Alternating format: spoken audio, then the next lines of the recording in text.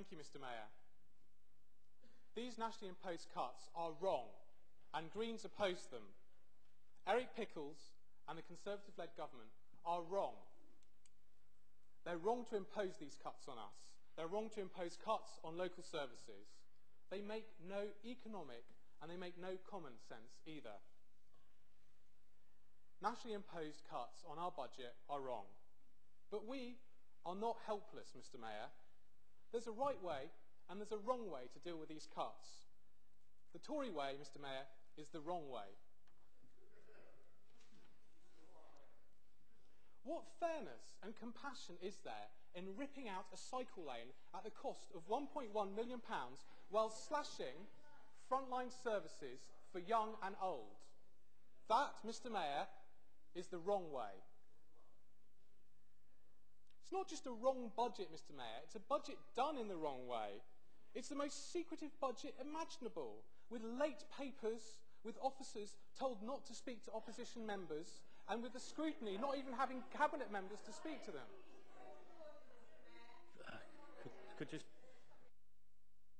Councillor Mears, what is your point of order? I would like clarification around the remark that Cllr Kitcat has just made. He has referred to this administration stopping officers talking to opposition members, and I would like that clarified now, please. Thank you, Councillor Mears.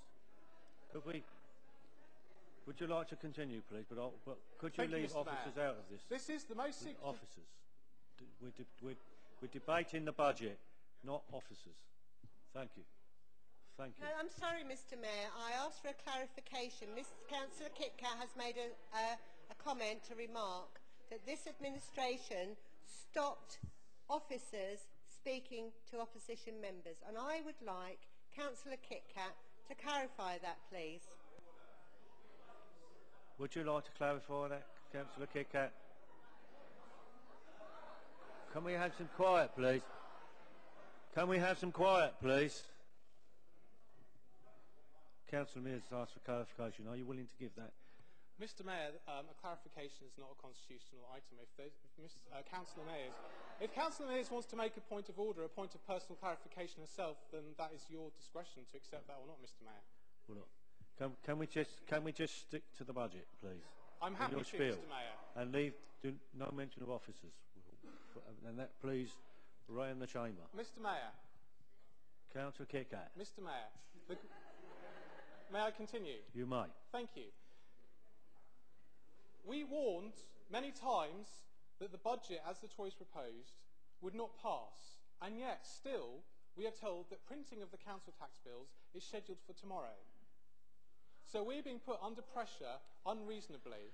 What I would like to propose tonight, Mr. Mayor, is we are more than happy to resolve on this side to vote on freezing the council tax so that the bills can go out and we can discuss the rest of the budget properly when we have the full information.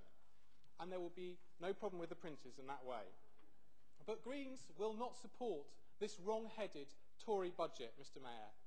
If defeated tonight, this budget, then we will seek another budget council in a week, Mr. Mayor.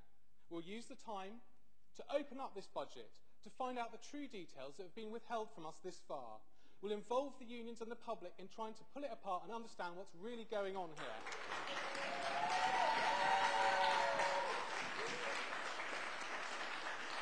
Could I have some quiet? Quiet, please.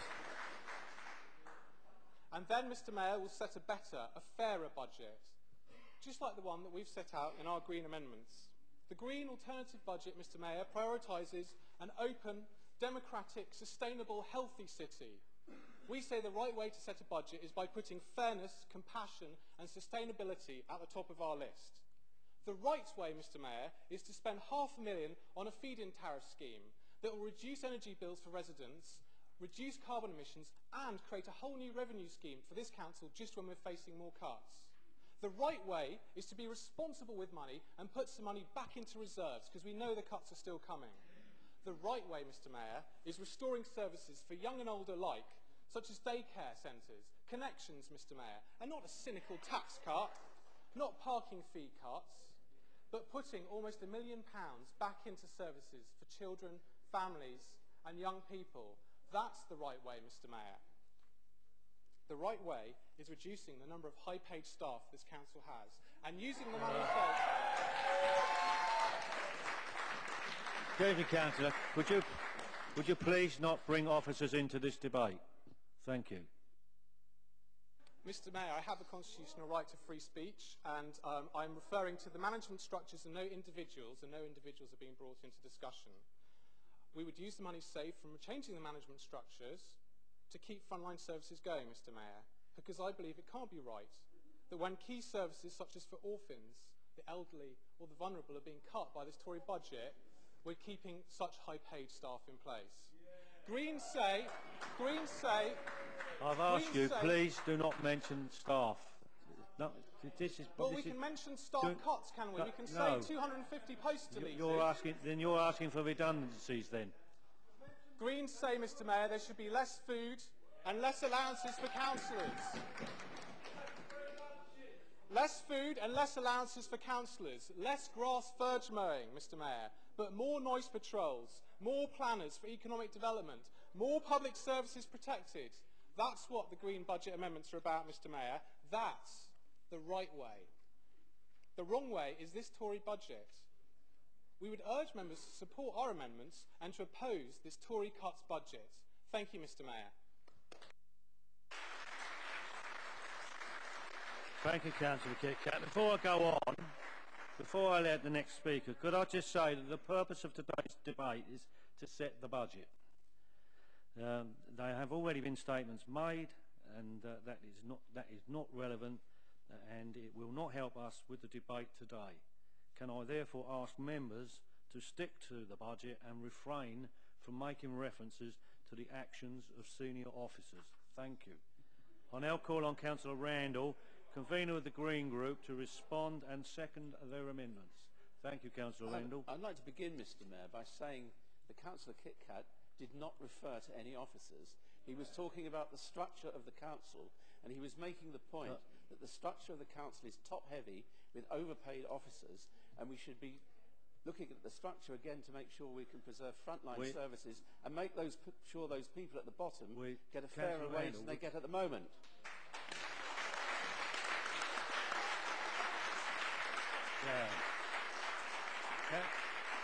Would you like to continue? Would you like to continue with what I asked you just to? Certainly. Convenor of the Green Group, would you respond and second the amendments, please? Right, well, I would like to support everything that Councillor Kitcat said. I'm not asking you for support. Would you just carry on and use your second, please?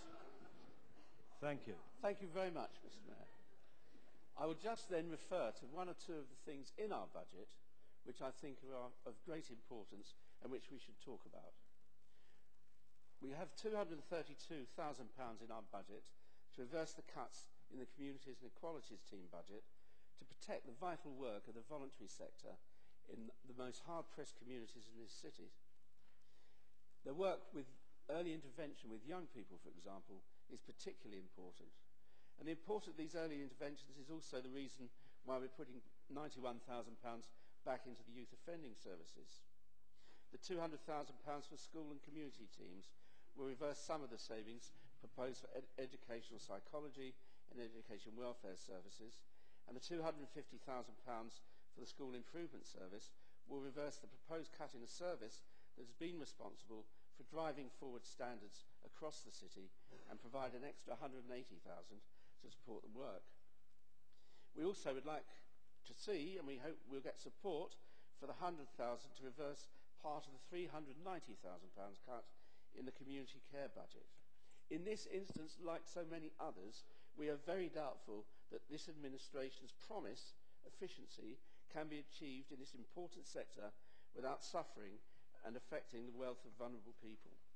And this is true also of the need to put 100k back into some daycare services, where we think it's premature to cut services before we can be sure that the huge expectations the administration has of the personalisation agenda are realised.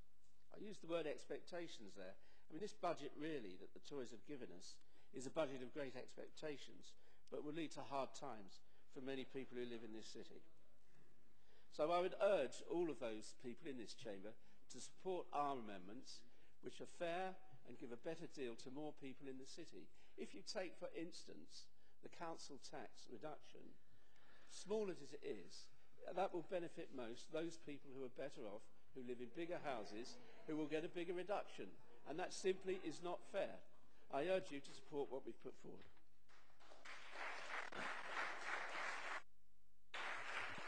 Thank you, Councillor Randall. I now open the debate.